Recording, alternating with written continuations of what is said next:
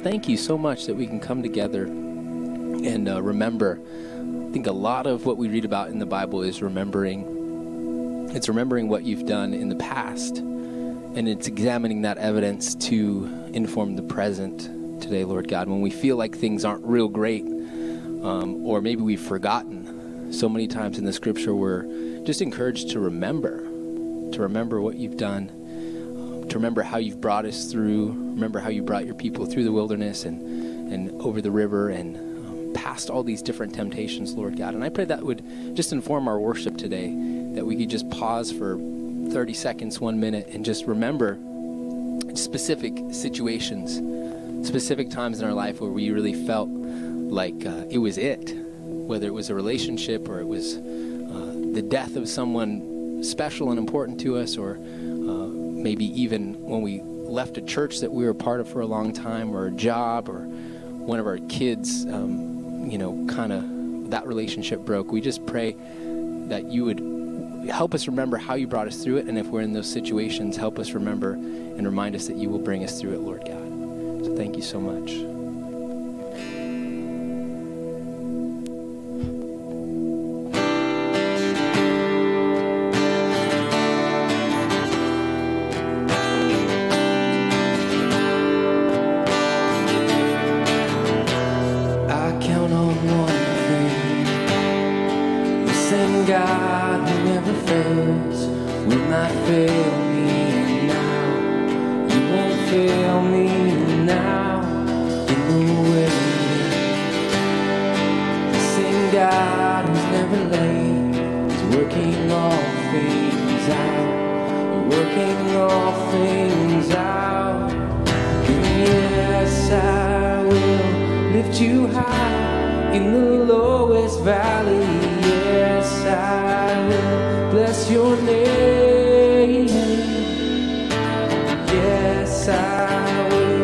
sing for joy when my heart is heavy for all my days. Yes, I will.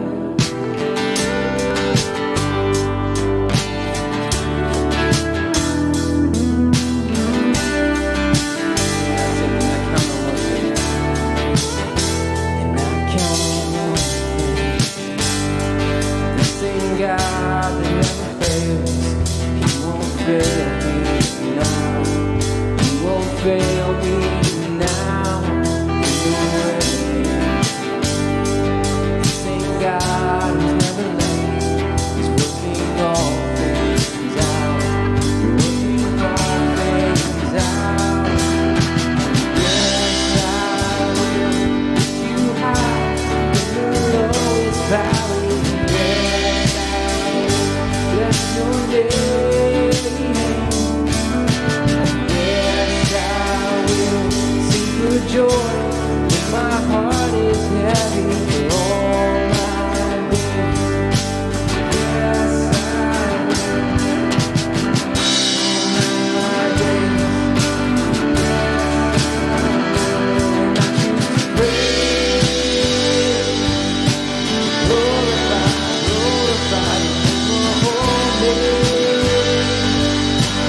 Nothing can stand against, and I choose to praise, glorify the name of holy. Nothing can stand against, and I choose to praise, glorify the name of holy. Nothing can stand against, and I choose to praise, glorify the name of holy. Nothing can stand against. Yes, I will lift you high in the lowest valley. I will bless your name. Yes, I will sing for joy when my heart is heavy for all my days. Yes, I will for all my days.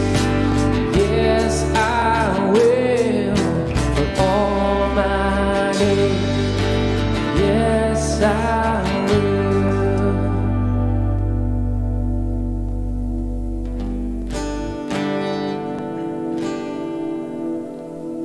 So when I I'll fight on my knees with my hands lifted high.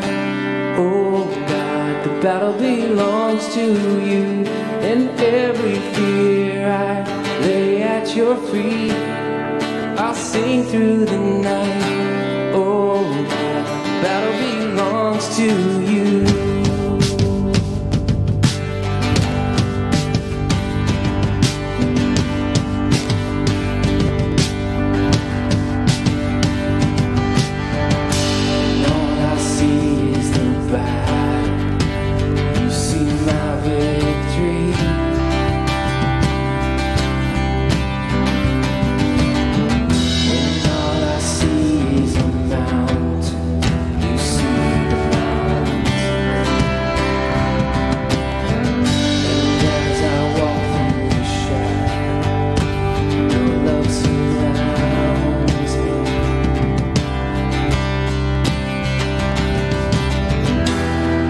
There's nothing to fear, for I'm safe. Let's sing this chorus together. So when I fight on my knees with my hands lifted high. Oh God, the battle belongs to you. And every fear I lay at your feet, and I sing through the night. Oh God, the battle belongs to you.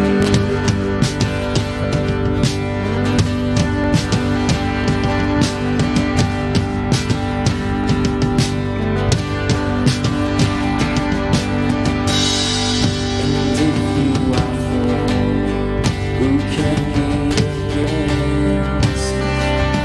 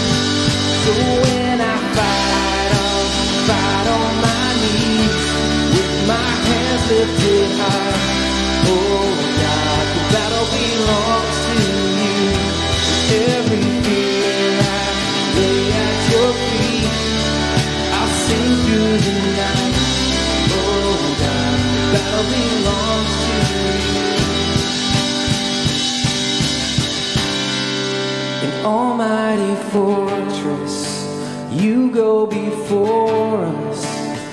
Nothing can stand against the power of our God. You shine in the shadows, you win every battle. Nothing can stand against the power of our God.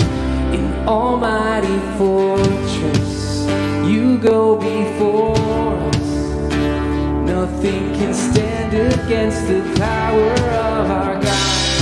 You shine in the shadows, you win every battle. Nothing can stand against the power of our God. If I fight, and if I fight, I'll fight on my knees, my hands lifted high. Oh, battle belongs to you. Every fear I lay at your feet, and I sing through the night. Oh, God, battle belongs to you. Oh, God, the battle belongs to you.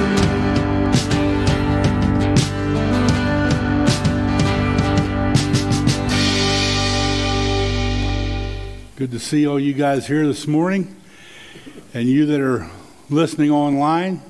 Thank you for being part of this with us. Revelation chapter 3 this morning. We're going to talk about the letter to Sardis. We're wading through these 7 letters. And I just want to say, I think I'm speaking for myself as well as Blake. It has just been a real joy to study these letters and to share them with you and to cover the subject that we covered all year this year. I think back 10 or more years ago when I first came to this church, somebody invited me to Ironworks. I believe we started at 7 o'clock back then, I think. But PR, he was merciless back there, man. And and I got there, and here we'd have some fellowship and some food, and then he'd just sit down with a bunch of us all gather around and just teach the word. Same thing he did every other time that he got in the pulpit. And I thought, this is so, I've been in men's meetings before, but this was just so neat. And and I come to believe that God blesses efforts that honor his word. And so that's what we want to continue to do here. Lord, we ask you this morning that you would be with us, as you always promise you will be. Bless us where we need to be blessed. Teach us what we need to be taught. Challenge us where we need to be challenged. And we'll thank you in Jesus' name. Revelation chapter 3, verse 1 through 6. It's a short letter, shorter than most of them. Here John starts out, "And to the angel of the church of Sardis, write these things. He who has the 7 spirits of God and the 7 stars, I know your works, and that you have a name, that you are alive, but you are dead. Be watchful and strengthen the things which remain, that are ready to die. For I have not found your works perfect before God. Remember, therefore, how you have received and heard. Hold fast and repent, therefore. If you will not watch, I will come upon you as a thief, and you will not know what hour I will come upon you. You have a few names, even in Sardis, who have not defiled their garments, and they shall walk with me in white, for they are worthy. He who overcomes shall be clothed in white garments, and I will not blot his name out of from the book of life, but I will confess his name before my Father and before his angels. He who has an ear to hear, let him hear what the Spirit says to the churches." Some stiff words in those short verses. This morning we're not going to spend a lot of time on the history of Sardis, much the same as the other churches we've been studying. Steeped in idol worship, they had a temple there to Artemis or Diana, whatever you call the false god. that they worshiped there. It was full of debauched worship, immoral worship. They also participated heavily in emperor worship. So it's much the same as the other churches. But I think it was interesting. Let's take a look at the way he introduces himself, the way he describes himself. These things says he, in verse 1, says he who has the 7 spirits of God and the 7 stars. Now, what is the 7 spirits of God? You know, the Bible doesn't mention that a whole lot. There are a few verses, so let's take a look elsewhere what the Bible says about the 7 spirits of God. Revelation 4:5, John's vision, he was in the throne room of heaven, and from the throne proceeded lightnings and thunders and voices. 7 lamps of fire were burning before the throne, which are the 7 spirits of God. So there he describes the 7 spirits of God of these 7 lamps of fire that were burning in the throne room and before the throne. Revelation 5:6. And I looked, and behold, and in the midst of the throne, and from the four living creatures, and the midst of the elders, stood a lamb as though it had been slain, having 7 horns and 7 eyes, which are the 7 spirits of God sent out into all the earth. This is obviously Christ. And on him we see this description of 7 horns and 7 eyes. Now, and he calls that the 7 spirits of God. Now, this is obviously figurative language. When John first sees Christ appear to him on the Isle of Patmos, he doesn't describe him with these eyes and with these horns. So there's something very significant about this vision and this figurative language. Isaiah, the prophet, gives us a little more insight into this idea of the 7 spirits of God. Isaiah 11, verses 1, 2, and 3, the prophet wrote, "There shall come forth a rod from the stem of Jesse, and a branch shall grow out of his roots. The Spirit of the Lord shall," catch this, "rest upon him," that is the Messiah, Jesus, and the Spirit of wisdom, and the Spirit of understanding, and the Spirit of counsel, the Spirit of might, the Spirit of knowledge, and the fear of the Lord. 7 aspects that Isaiah gives us here that makes up the Spirit of God. We also see an example of this. I believe we have a picture of do we get that picture of the menorah? There you go. If you look, the menorah was part of the furniture in the tabernacle, in the temple, and we also see it in the throne room of God. John just described it. And you can see that each one of those stems represents an aspect that I just read to you from Isaiah: the Spirit of wisdom, the Spirit of counsel, the Spirit of knowledge, the Spirit of the Lord resting on the Lord, and the Spirit of fear and might and understanding. This is the Holy Spirit. This is a representation of the Holy Spirit in all his fullness. This models, as we have studied many times, the tabernacle, the temple were really a model, an earthly model of the throne room of heaven in some ways. And this menorah models the Holy Spirit anointed in all his fullness, and it lights the throne. It lit the tabernacle, it lit the temple, it lights the throne room of heaven, and will eventually light the whole world. The NLT translates this 7 spirits of God as the 7-fold Spirit of God, which is probably a little better translation of that verse. This is Christ, this 7-fold Spirit of God. This is Christ in possession of the Holy Spirit in all his fullness. And he also has the 7 pastors.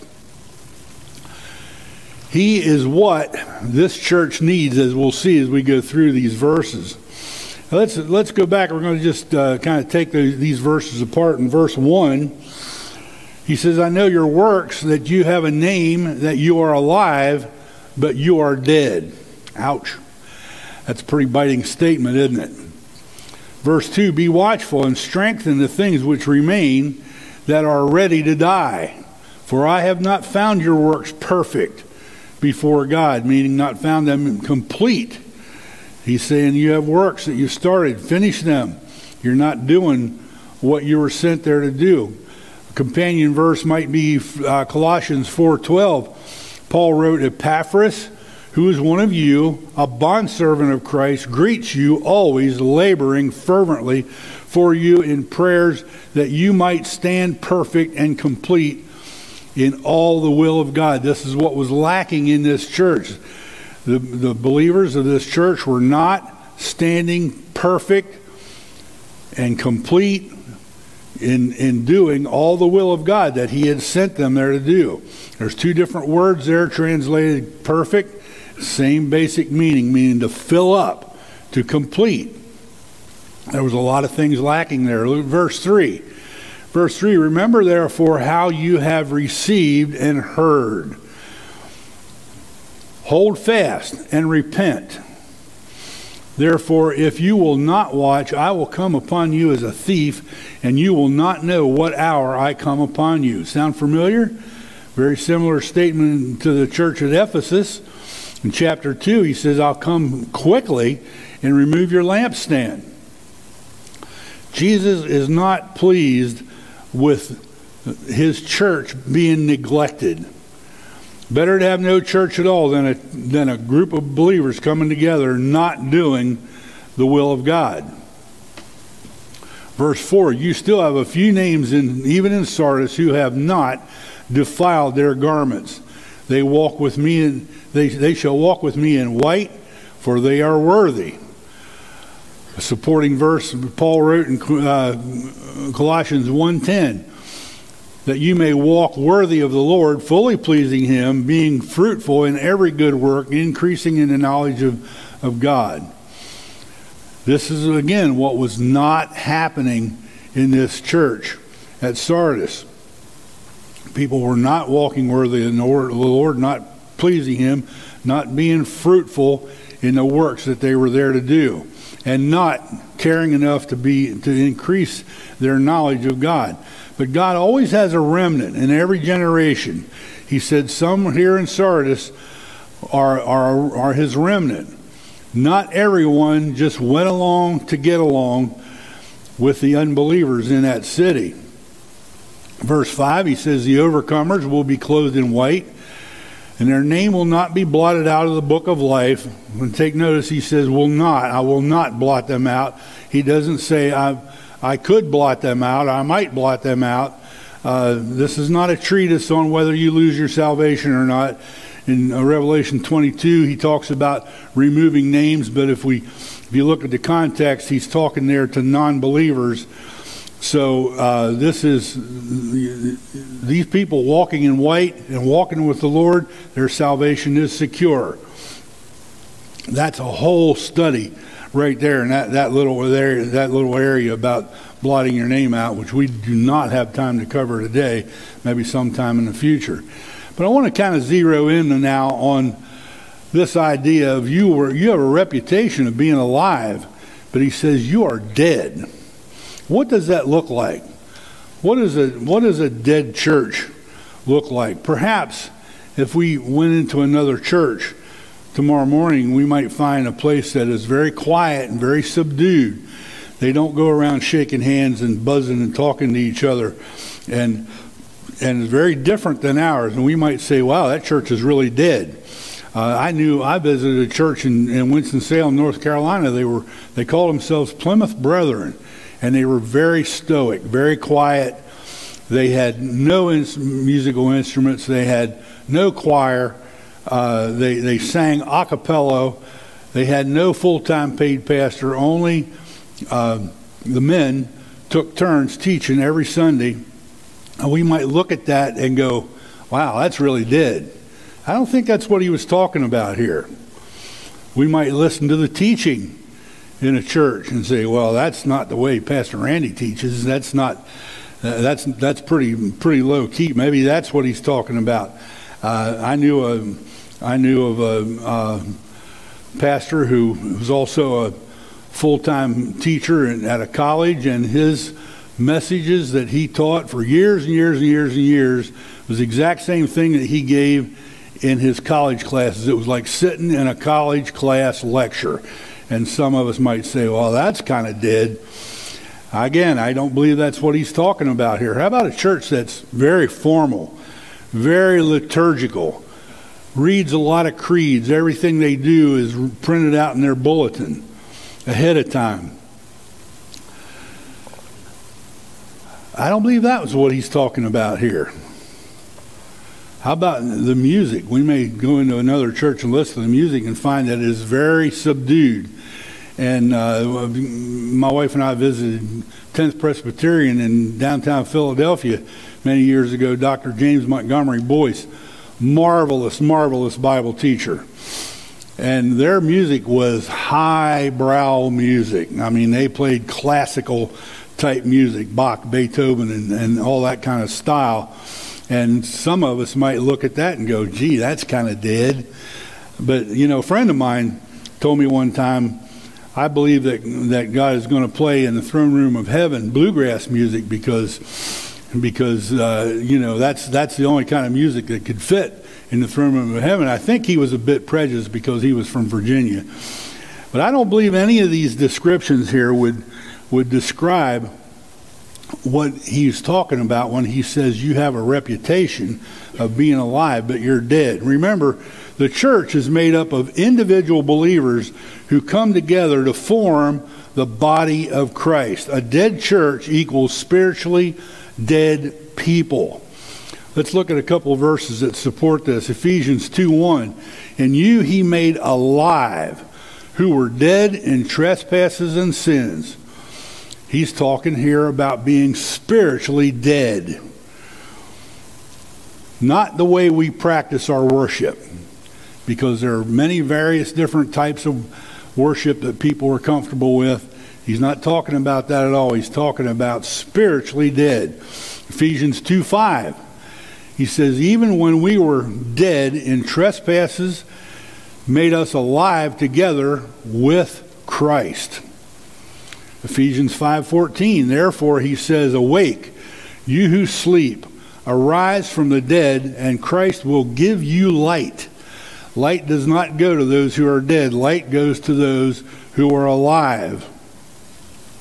1 Peter 2:4 and 5, coming to him as a living stone, rejected indeed by men, but chosen by God and precious, you also as living stones are built up a spiritual house, a holy priesthood, to offer up spiritual sacrifices acceptable to God through Jesus Christ. This church was once alive, but now it was once alive like the church at Ephesus, like the church we're going to study in Philadelphia, but now it's dead and dying, and it's filled with, I think, these kind of people. Number one, it's filled with unconverted people. People who have a bent for religious things, but they've never put their faith and trust in Christ. They're like the folks in Matthew that approached Christ in the judgment day, and they say, hey, what about us? Didn't we do this, that, and the other thing? And he says, depart from me, you that work iniquity, because I never knew you. They have a form of godliness, but deny the power of Christ. 2 Timothy 3:5. A second group of people that may be prevalent in this church are people who are converted, but they only consume milk. They're immature. They still walk in the flesh. 2 Peter 2:10. But there's a third group in this church, and it sounds like a small group. There are a few that have not defiled their garments. A few. To those he says, be watchful. Strengthen what has not yet died. So there was some life in that church. I remember years ago as a kid, the church that I grew up in was a Reformed Lutheran church who combined with some other churches and formed the United Church of Christ. And that group, long ago in the 50s, had decided that the Bible only contains the Word of God. that it is the Word of God.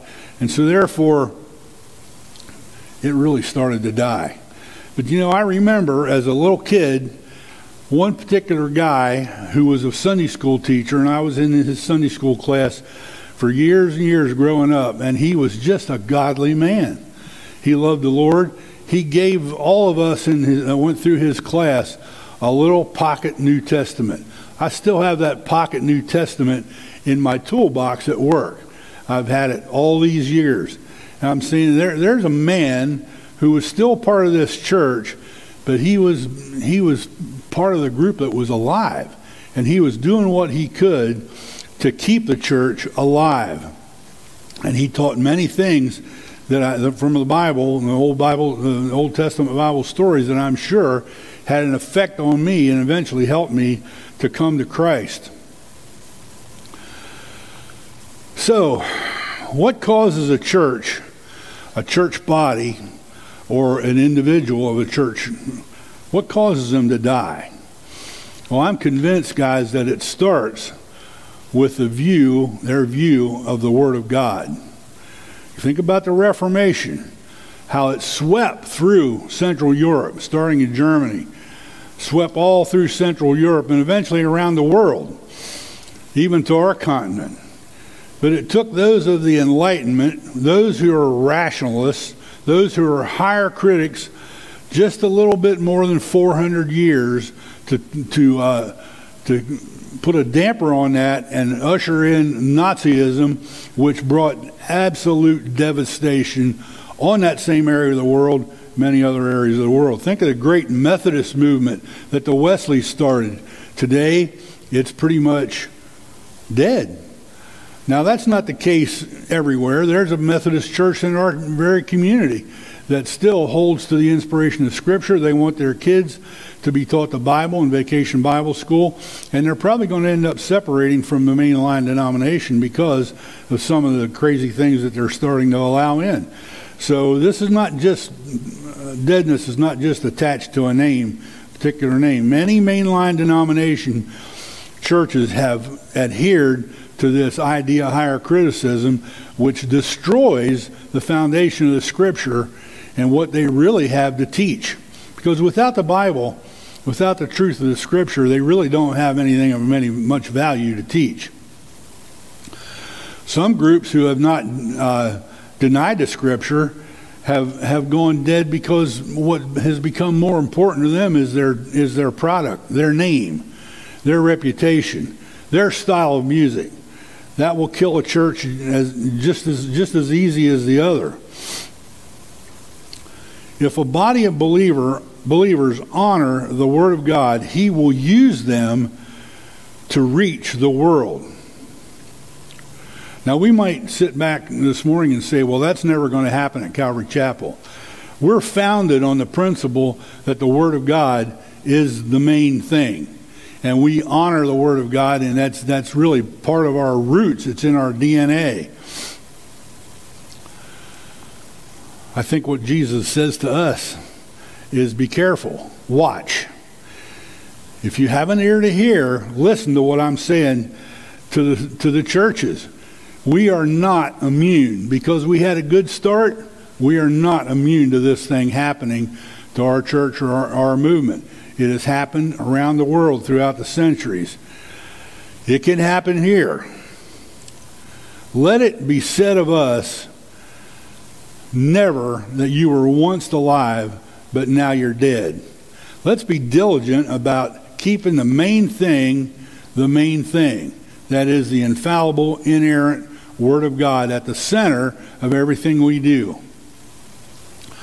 How do we keep things alive? How do we keep life going in our personal daily life, in our life of our church, in the life of our community? Paul gives us a really good verse, Colossians 3:16. He says, let the word of Christ dwell in you richly, in all wisdom, teaching and admonishing one another in psalms and hymns and spiritual songs, singing with grace in your hearts to the Lord. Now just look at those words. He starts out with the statement, the Word of God. The Word of God. This is not your favorite radio preacher. This is not even what your preacher shares with you on Sunday morning. This is not the Ironworks message. All those things should drive us to the Word of God. And it's the Word of God that we should dwell in us richly. It should become an integral part of our life. It will develop in you wisdom. Wisdom in how you treat others, how you make decisions. He says teaching. That's sharing the truth with others and helping them to grow in grace. He says admonishing one another, challenging each other, like iron sharpens iron, is what we do here at Ironworks. Singing and praising with spiritual songs. That's probably not going to be, you're probably not going to get this kind of effect by listening to Black Sabbath on the radio in your car. Singing and praising spiritual songs to the Lord. It will bring grace to your hearts. Guys, that little verse there, that's describing life. That's what was lacking in this church, and that's what he's telling us today. Make sure that stays the main thing that you focus on. Well, let's go to small groups and talk this stuff over a little bit. How about that? Thank you, Lord, for challenging us this morning to keep your word in the center of our lives and keep life pumped into our lives and the lives of those around us. May it never be said of us, that you guys are dead. I know you used to be alive. We don't ever want to have that to be part of our story. We thank you in Jesus' name. Amen.